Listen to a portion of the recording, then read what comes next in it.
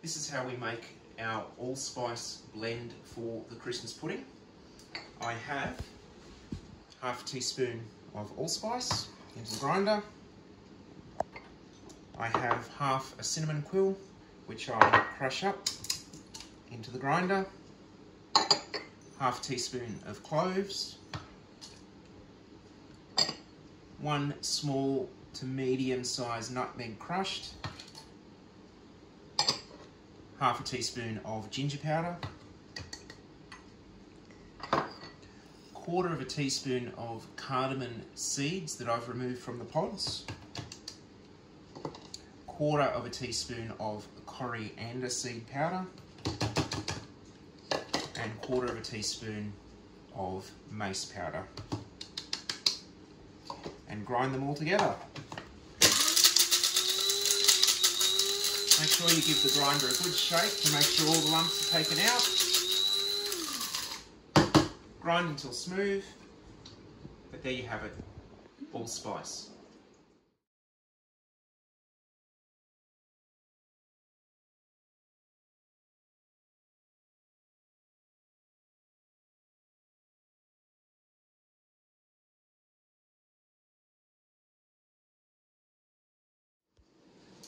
So for our Christmas pudding, the ingredients are a pound of room temperature soft butter, a pound of brown sugar, preferably dark brown sugar or Muscovado brown sugar.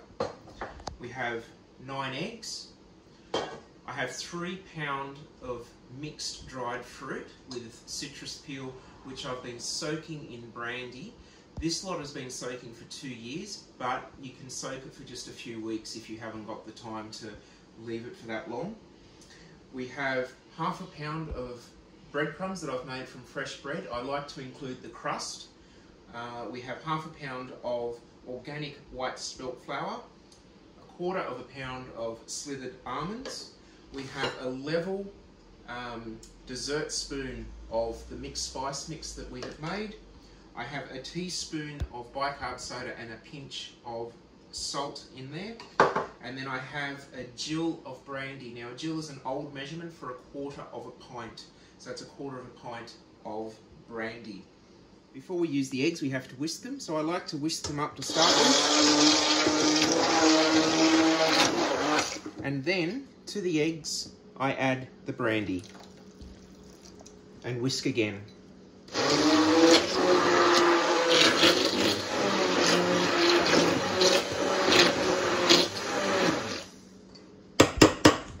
Okay, so we're going to beat the softened butter with the brown sugar until we get a smooth, even consistency where when you rub it between your fingers, you no longer feel the gritty, grainy sugar and it has a nice, even colour. It's probably going to take about 5 to 10 minutes, and every so often you'll have to scrape down around the sides. So I like to put the sugar in, put the butter in, and start it off slow and just work the speed up.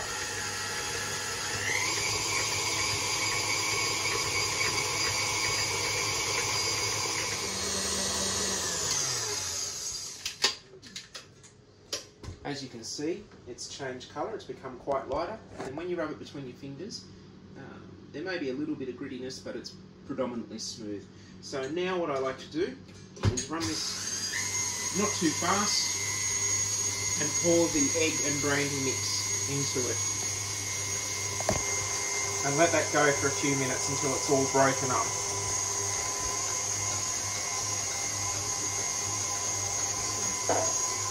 Once the egg mix and the butter mix has come together, we scrape it out into a very large mixing bowl.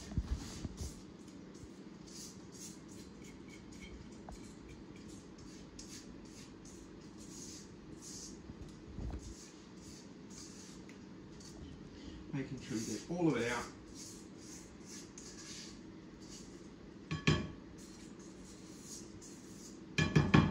And then to that, we're going to add the fruit, which I have strained to remove the excess liquid.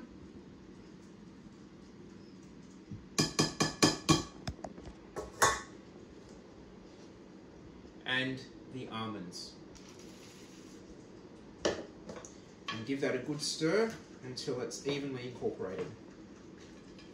Once you've got them well combined, you'll need an extra set of hands, and you need to sprinkle the breadcrumbs in slowly as you stir it in to avoid any clumps or large sections of just breadcrumb forming in the pudding.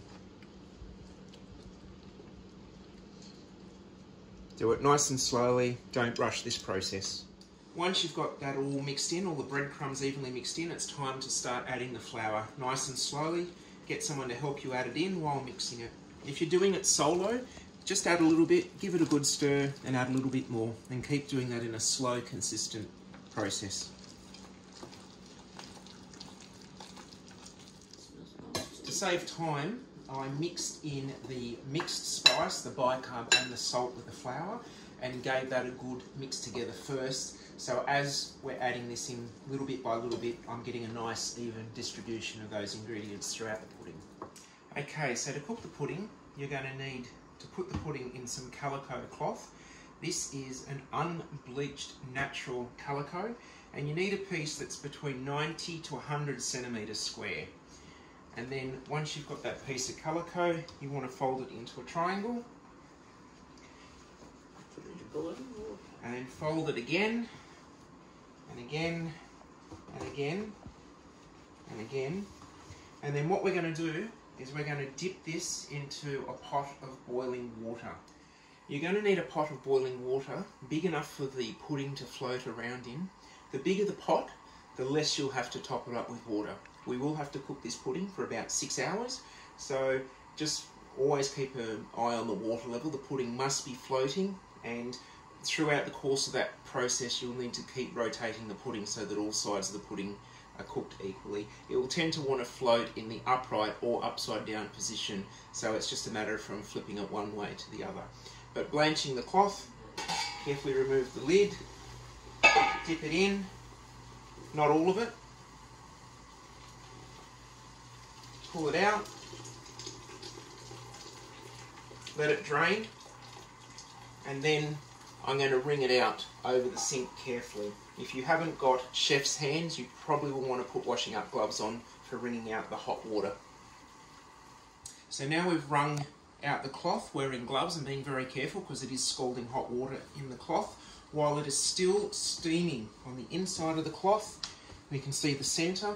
We want to now put a generous amount of flour. I'm using organic white spelt flour, and you're going to start rubbing it in. We want to go out about halfway distance from the centre to the edge, or maybe a little bit more, 2/3 all the way around, and you want to be pushing and rubbing that flour in. You're trying to incorporate this flour into the fabric, and this is what's going to basically stop water getting into the pudding and making it go mushy, and it's also going to create the skin on the pudding, which helps preserve the pudding to keep it for a longer period of time. If you need more flour, just add more flour as required and keep rubbing it in. Don't rush this process, and if you're in doubt, just add more flour and rub a bit more.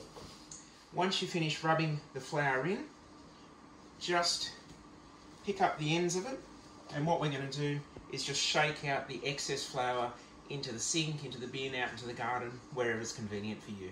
Now that I've shaken out the excess flour, that is what your pudding cloth should look like, ready to receive the pudding batter. Okay. To tie up our pudding cloth, we're going to need some twine or some string. I've got about 4 meters here. What I like to do is take the 2 loose ends and tie them in a knot. And then I like to stretch it out, halve it over again. So I've got about 1 meter length, but there's 4 strands. You need it to be extra strong to tie around the pudding cloth. Whatever you do, do not use synthetic plastic twine, string or rope, because it will melt in the hot water or soften and stretch in the hot water, and all the pudding mix will come out and be destroyed. So now we're going to put our pudding batter dead centre of the cloth, scraping it all out.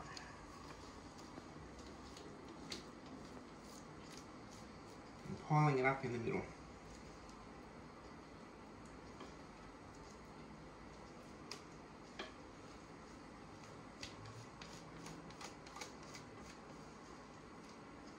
Just like that. There's quite an art to wrapping the pudding, and it will take practice. It's taken me 36 years to learn how to perfect this skill. You start off by taking the corners, and then as you grab the alternate corners, the bits that are flapping, you pull them out, just like that, so that they're hanging out.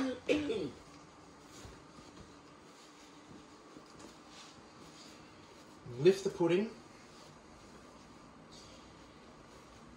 and you grab it down low, and then what you need to try and do is keep tugging and pulling up on the pudding to try and get rid of as many of the deep creases as possible. Shallow creases like that are fine, but really deep ones like in here need to be pulled out, and you're trying to get a nice even shape. Once you've got all of the creases out, you're going to need another set of hands. This is impossible to do by yourself. You need to get someone else to grab the pudding off you, trying not to lose the tension that you've just created on the pudding. Grab your string, come around underneath them, and just do a simple over and under knot. Pull it tight, don't snap the string. Come around the other side, tie a knot. And again, do that about 6 times.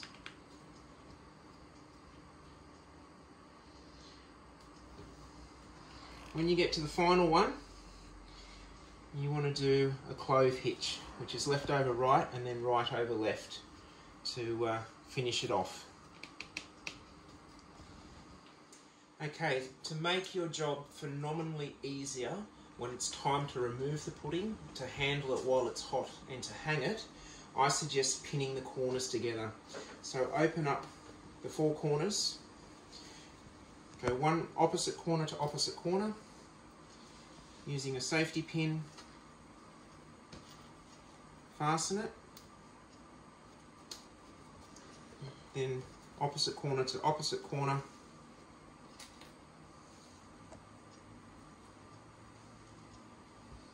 and fasten that one as well. What that will mean is it stops these getting all flapped around and tangled up while it's cooking, and it also means that when it's time to get this out of the pot, you can use any long-handled object while this is floating around in the water, get it in like that, and now you can lift the pudding without actually having to touch it while it's very hot. Okay, so now we're going to put our pudding into the boiling water. We've got a pot of rapidly boiling water. What you want to do is when you first put the pudding in, because the pudding is so large, it's going to suck the heat out of the water, so it's going to stop boiling. So you want a very high burner and as much water without causing it to overflow. I only about half fill this pot, and then I will top it up as time goes on. But it's as simple as taking the lid off, lowering the pudding in nice and gently, and then putting the lid back on.